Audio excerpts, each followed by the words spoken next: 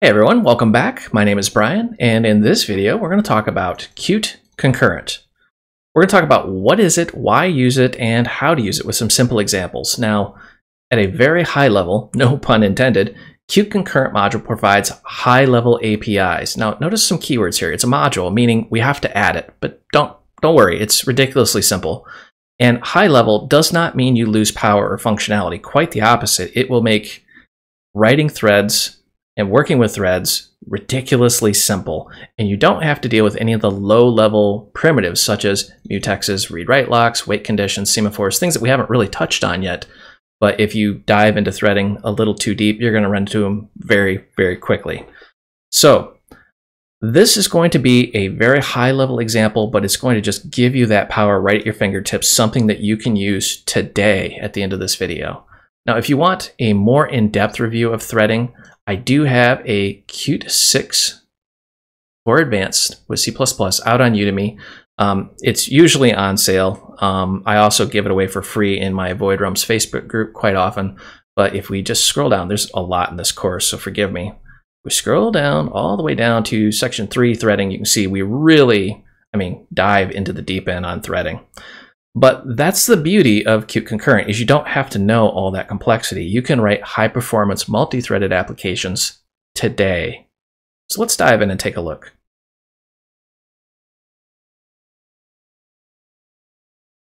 So really, what is Qt Concurrent? Well, we're talking about concurrency here, meaning we want to be able to run multiple threads, synchronize them, and get values back, and manipulate things using those threads. Concurrency is a very complex topic, and I've probably just explained it very poorly. That's how complex it is. But Qt Concurrent is honestly just one of the most beautiful things that I have seen, and I'm not even joking. That being said, it has some functions in here. For example, map, which applies a function, notice the keyword here, function, to every item in a container.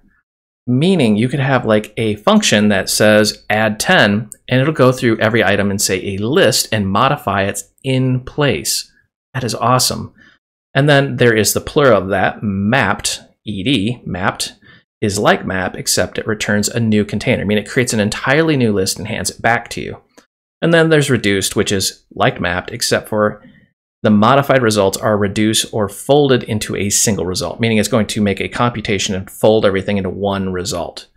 And then there's filter, which removes items, and then filtered, plural, which is pretty much the same except for a new container is generated and then filter reduced. Obviously, you can read the documentation for yourself, but we're going to micro focus on this little guy right here, Qt Concurrent run. This is going to be our buddy for this video, and we're going to work with what's called a future. If you don't understand the concept of a future, it means we're going to work with a value, but the value's not there yet. The value will exist in the future, but it doesn't exist yet. So this gets really confusing, but there's a lot of power to it. There's a future iterator, a future watcher, a future synchronizer, and a promise. And you can dive into the documentation if you want. We are going to cover some of these in this series, but at a high level, understand what we can do with the future. We can monitor the status, we can wait for it to finish, and we can even track its progress. Those are all advanced things. Pretty sweet. All right, so let's look at this slide right here. Concurrent is a module. Now, what do we mean by that? When we flip back to the documentation and scroll up, first thing it says, the Qt Concurrent module. Wait, what is a module? Well, Qt is, big. It's massive. So it's not all one thing. It's a bunch of libraries. So you've got Qt Core, which we've been working with, but there's also like network, concurrent, test, and there's others, of course. We're going to focus just on concurrent. Now, because this is a module, we have to add this. And if you're still scratching your head going, I don't understand what a module is. A module is like an external library. It's a separate file altogether, be it a DLL, a library, or what is it called on Mac? Somebody tell me down in the comments. I think it's called a framework or something like that. I always forget what that's called. I just call it a library on Mac. But anyways, it's separate. It comes with Qt. You don't have to install anything extra, but we have to tell the compiler and the linker what's going on here. So we'll just have to add that in CMake. It's ridiculously simple. Don't stress about it.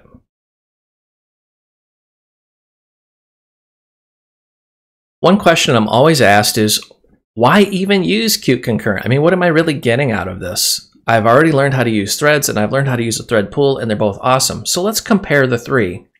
We have what I call normal threading, which is basically you have a Qt application, you manually make some threads, QThread to be specific, and then you make some objects and you move those objects to those threads. You have to, of course, connect signals and slots to communicate with them. The problem is, well, I'm going to be brutally honest with you. This sucks. This is mired in complexity. You have to manually manage these threads and the memory underneath. And you have to worry about things like, what if dog is trying to communicate with bird, but bird doesn't exist anymore? Bird got deleted. Bird flew into a ceiling fan or something. It's just not there anymore. You'll have those kind of issues, which will just completely mess your application up. And on top of that, each time you create one of these threads, you're incurring a penalty in terms of CPU and RAM because threads have a real-world cost associated with them. So we then moved on and learned the concept of a thread pool. I love thread pools. These are awesome. So you have pre-existing threads that Qt has already created for us, and they live in a pool, meaning it's just going to recycle these over and over again. Okay, this is very elegant, because now you don't have that penalty in terms of CPU and RAM of creating new threads because they're already there. But you have to use what's called a Q runnable, which is why I have an R here instead of a T. You have to use the runnable interface and then inject that, or I should say send it to the thread pool, and then wait for the thread pool to execute it. There's some complexity there. You have to understand Q runnable, you have to understand the thread pool, you have to use different techniques to get information back, for example, signals and slots. It gets to be kind of cumbersome, honestly, when you get used to it. So this is where Qt Concurrent comes in. Concurrent is part of Qt, but it's a module, so I've got it in this big green binary container here, which uses the thread pool under the hood. So what you're going to do is you're going to send something to Concurrent. It's going to take the complexity of the runnable and put it into the thread pool for you, and it's going to generate what's called a future. Now remember, a future means it's some sort of value we want to work with in the future. It doesn't yet exist. But the cool thing is you can actually hook up signals and slots to that future. So basically, if I can just take this and let's just bring to front, it looks more like this. Let's call this Concurrent. It really looks like this. Qt will send it to Concurrent. Concurrent will hand you a future and you do whatever you need to do with it. You don't have to worry about any of the details under the hood. Now, if I go ahead and send that to back, just understand what's happening under the hood is you have all of this beauty right here. You have a thread pool with multiple reusable threads, and Qt handles all of that complexity for you. I love this. This is just simply amazing.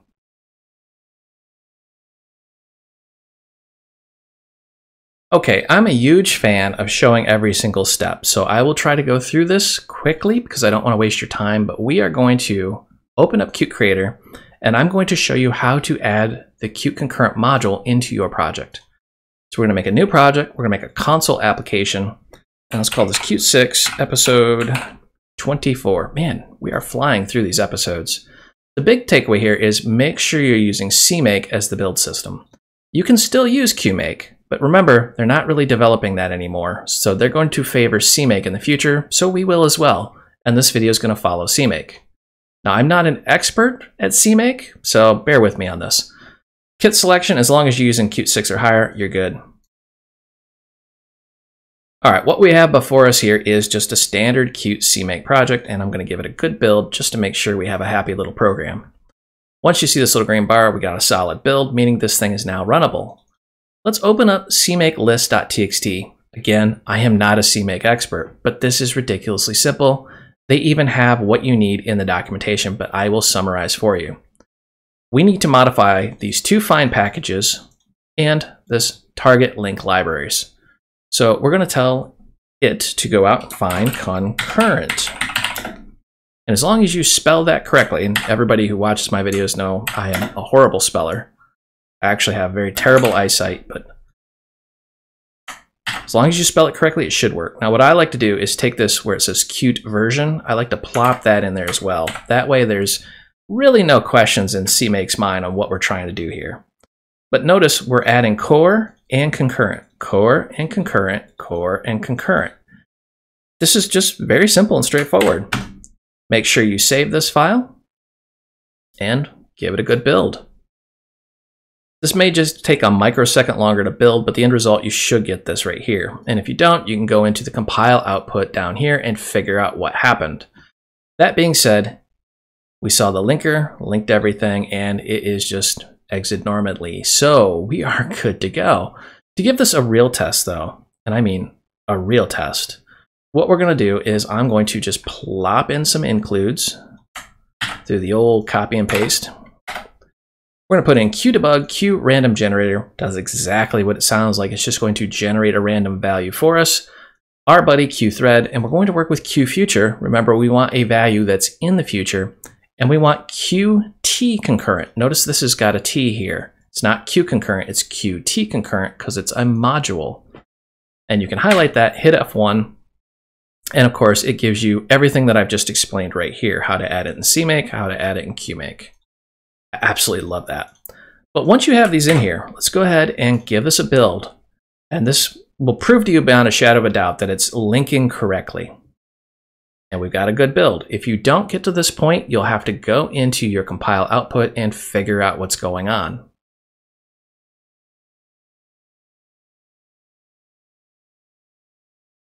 First thing we need to do here is, well, let's make some test functions. But before we do, I'm going to plop in some code here so I can see what we're doing. So we're saying starting and finished. And then right here in between, to do thread, because we want to work with some awesome threading. Now the power of Qt Concurrent is we don't have to work with those low-level primitives. We can just say, hey, Qt Concurrent, I want to thread something, go do this. So I'm going to write a very complex function. Please pay attention. I'm just going to say void test. Oh, I don't think I could write any more of that. But really what I'm doing here is I'm saying, okay, this simple little function, we're going to take this function and push it out to Qt Concurrent. So I'm just going to grab him. And let's go here. I'm going to demonstrate the non-threaded version, and then we're going to go ahead and thread this. So we're going to run this real quick. All right, so notice how this says starting qthread, and it's all the same memory address. So if we really, really want to, what we can do here is say qthread current thread set object name. And let's call this main thread. That way we can see without a shadow of a doubt what thread this thing's actually running on. Remember, we have not threaded yet. That's coming up really, really soon. Just bear with me here. Now that we've gotten to this point, we see that our function is running on the main thread. Let's go ahead and we're going to take this a little bit and modify it. So let's grab this. I want yet another function. So let's call this test random. Wow, if I could spell random, that was embarrassing. That was a randomly bad joke, but anyways, let's go ahead and we're going to work with this, and we're going to say qthread current thread, and we want to put this to sleep. So I'm going to say ms sleep. So whatever thread it's running on, we want to put it to sleep for 1 second. But then we want to go ahead and we want to return a value. Let's say return.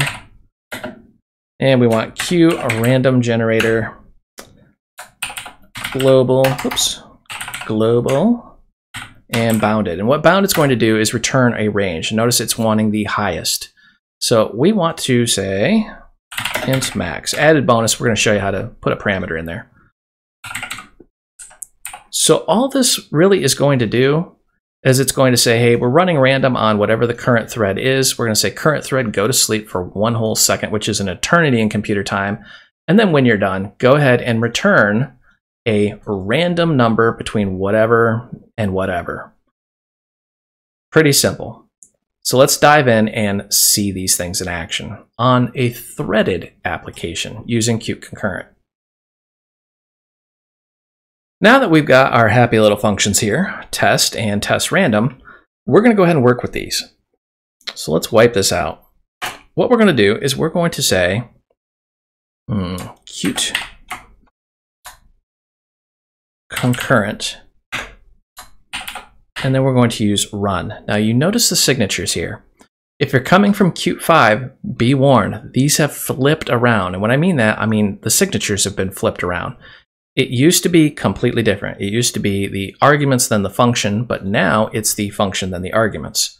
For this simplistic example, we're just going to say, we're going to give it the function name of test. Notice what's happening here. Well, we're just saying Qt concurrent run this function, and it's just going to, well, you guessed it, run it. Let's go ahead and run this and see what happens.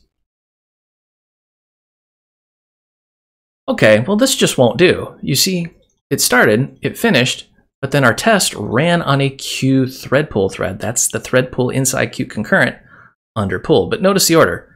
Started, finished, and then the test ran, meaning, well, our main thread is already done and we want to actually stop and wait on this thing. So let's go ahead and work with what's called a future, which is what run is going to return. So let's go ahead and say Q future. And this is a template class, so we have to give it a type. In this case, it's going to be void because our function returns nothing. So we're telling Q future what to expect, and let's go ahead and call this F1. Now, what we can do is something like this. We can say F1 dot, and let's see, we want to do wait for finished. So it does exactly like it looks like it's going to do on the screen. We're saying, hey, concurrent, go run this function, give us a future, something that doesn't exist yet, and we're going to say, hey, our future, wait for that thread to finish. Let's go ahead and run this and see what it looks like now. Okay, that looks much better. So we have started, and then we've done whatever we wanted to do, but we have this running on a thread pool inside Qt concurrent, and then we can actually wait for it to be finished and everything synchronized the way we wanted it. That is actually really cool. I love that. Okay, by now the power of Qt concurrent should be pretty obvious. You can take any function, it doesn't even have to be designed for a thread, and really just say, hey, Qt concurrent, go run that function in a thread pool, and then do something with it. You can either wait for finished or return a value or whatever you want to do. This is just insanely powerful. So what we're going to do now is notch the difficulty up just a little bit. We're going to say Qt concurrent, we're going to run test random. Notice test random has two different things. We're going to get a value in the future, doesn't exist yet, and we're going to feed it a value as a parameter. Okay, well, how do we do that? Let's go down here and say Q future, not Q feature translation, sorry, Q future. There we go. And remember, this is templated, so we have to get from the function what we're working with here. The return type is an int, so we're going to say this is going to be an integer. Notice the wording, it is going to be, not it is. Meaning the value does not exist yet, but it will in the future. That's something you have to wrap your head around when working with futures.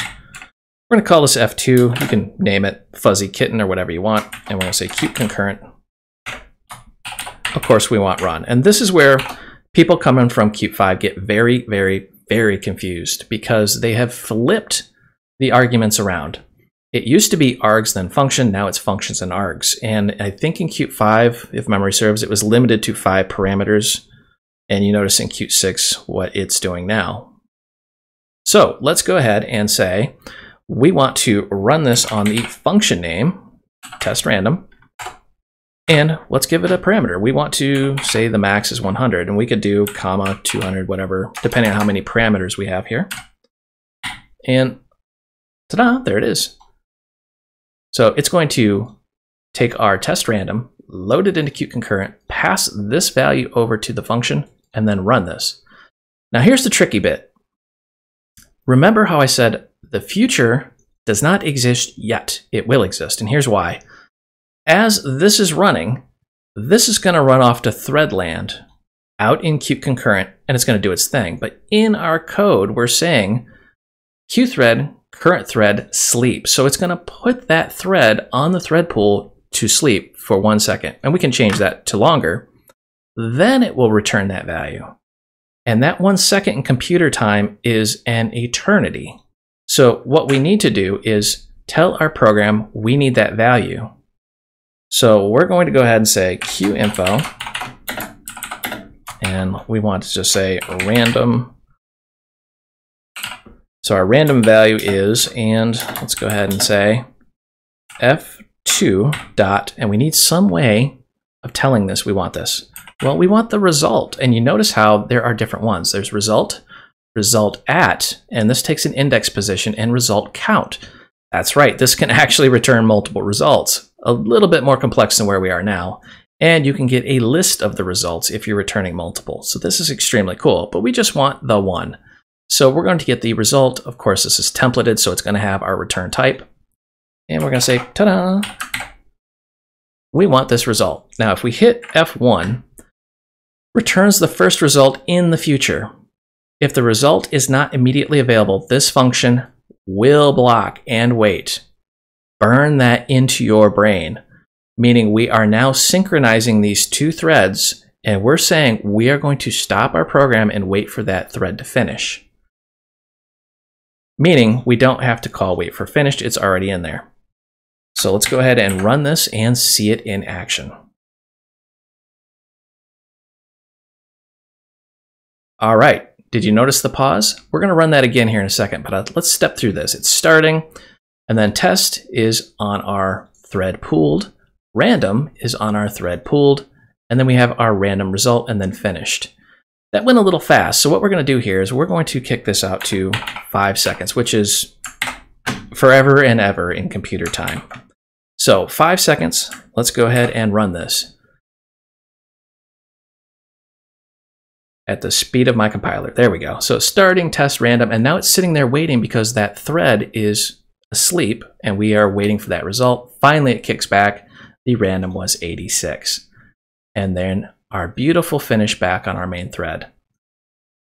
The major takeaway here is Qt Concurrent is insanely powerful and yet very simple to work with. You can be a complete newbie and you can get this running today without even understanding how threads work. I hope you enjoyed this video. You can find the source code out on github.com. If you need additional help, myself and thousands of other developers are hanging out in the Void Realms Facebook group. This is a large group with lots of developers, and we talk about everything technology related, not just the technology that you just watched. And if you want official training, I do develop courses out on udemy.com. This is official classroom style training. If you go out there and the course you're looking for is just simply not there, drop me a note. I'm either working on it or I will actually develop it. I will put a link down below for all three of those. And as always, help me help you. Smash that like and subscribe button. The more popular these videos become, the more I'll create and publish out on YouTube. Thank you for watching.